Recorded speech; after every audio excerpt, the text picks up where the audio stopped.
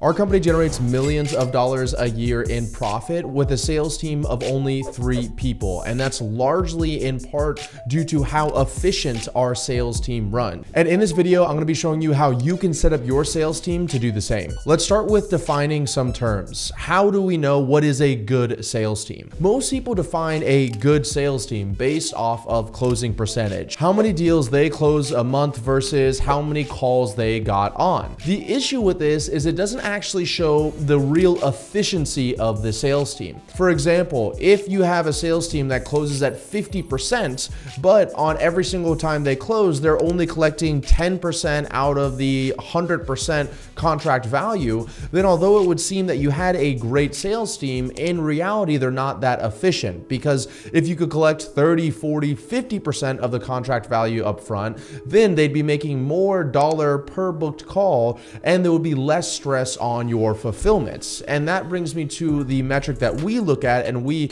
help our clients look at, which is dollar per booked call. So this is essentially how much money your sales team makes a month divided by the amount of slots booked on the sales team's calendar, because that's really your limitation when it comes to a sales team. How much availability do they have? So when you're looking at the efficiency of a sales team, you should see, based on the amount of availability they have, how much money are we making? And that's how we end up at dollar per booked call. And the higher the dollar per booked call we have, then the more efficient the sales team is. The lower the dollar per booked call, the less efficient the sales team is. And this is how we get away with only having 3 salespeople in a multi-million-dollar company, where most of our competitors or other people I see out there have 6, 10, even 15 salespeople for the same amount of take-home money. The simplest and easy way to increase your dollar per booked call is to keep your salespeople selling. You would be shocked at how many sales teams we work with where we identify that the #1 activity that the salesperson does every single day has nothing to do with selling. Most of the time, it's trying to figure out where the leads are or what they should be doing that day, or it's doing silly admin work or trying to organize the CRM. Ironically enough, this takes up the majority of the salesperson's time, and yet it makes them the least amount of money. Instead, you should flip it on its head and you should have the salesperson spending the majority of their time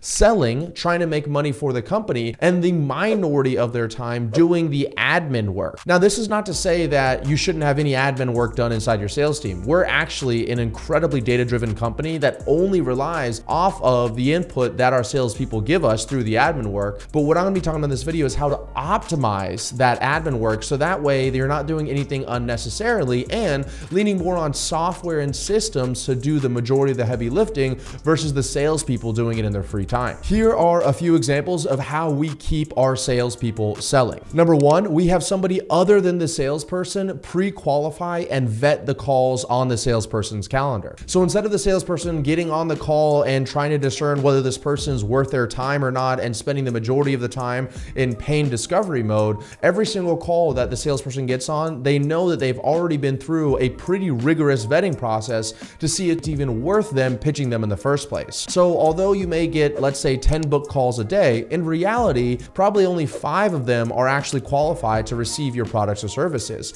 And if you're having your salesperson have to qualify and make that decision whether those 5 people are qualified or not qualified on the call or in their time, then they're not really selling, are they? They're kind of pre-qualifying a little bit. So what we like to do is segment that part out of the sales process by hiring somebody such as a sales coordinator to review the applications and book calls that we have come in every single day, cancel the ones that don't make a good fit, and then set up and remind the ones that are a good fit that they have a sales call and to be prepared. The second thing that we do to keep our salespeople selling is we minimize the amount of admin work. In reality, your salespeople should be doing the absolute minimum required for your team or your leaders to know what their KPIs are and who they've closed. So the ways that we do that is we create a very standardized 8-question form that our salespeople salespeople fill out after they close a deal. We call it a deals closed activity.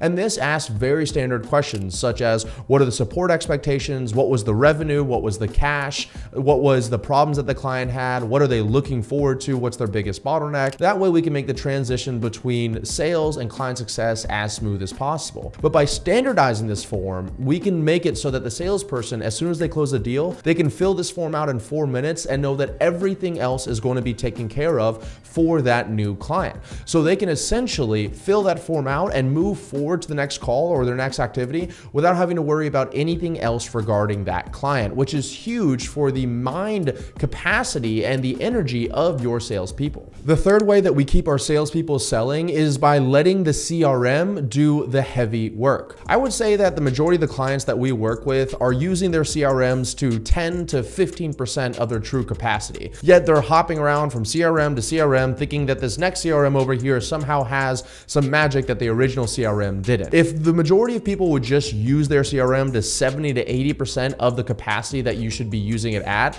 your business would probably double, triple, or even quadruple without any more work on anyone's end. One of the ways that we like to have our CRM do the heavy lifting for us is through smart views. And almost every CRM has some kind of version of this, but what this is it's essentially lists of people inside of the CRM, custom saved lists that your salespeople can click on and that they can follow up or go through that list of people based on where they are in the pipeline and when the last touch point was. So instead of them trying to track who they should be following up with and where they are in the pipeline and what stage they're at and who's the hottest lead, this smart view or this list is dynamically updated every single day. It says, hey, here's your hot list of people who have gotten on a demo with you but have not closed in the last 7 days, or they're communicating back and forth and they have a deposit down. Those people should be the first person that your salespeople reaches out to when they have free time or when they're doing follow-up versus the person that they haven't even gotten on a call with and they no-showed 6 months ago. So by having these smart lists dynamically update without the salesperson or really anybody having to do anything, we optimize the salesperson's time so that when they're not selling, when they're doing follow-up, which could be argued as selling, it's as optimized as possible. And the final way that you can increase the efficiency of your sales team, how you can keep your salespeople selling, how you can increase your dollar per book call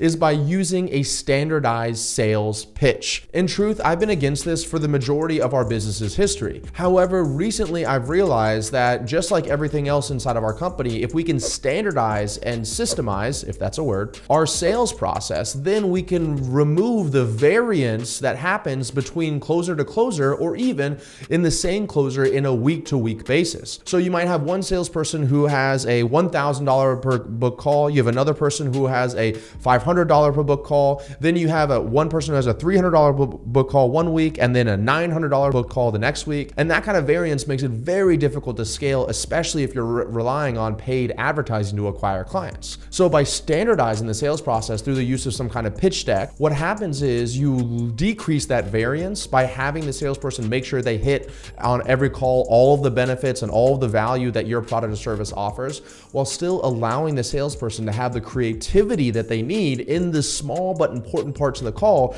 to close the deal. For example, if the salesperson has wasted all of their energy trying to think of what do they say during the entire pitch because they're recalling the sales script from heart, then by the time they get to the objection handling part, they may be too tired to actually close the deal. Versus if they follow a very structured and scripted sales process through a pitch deck, then it leaves them the ability to have the creativity and energy for when somebody asks them a question during the call, in the pain discovery phase, or even in the objection phase at the end of the call, to be able to handle those with ease and close the deal.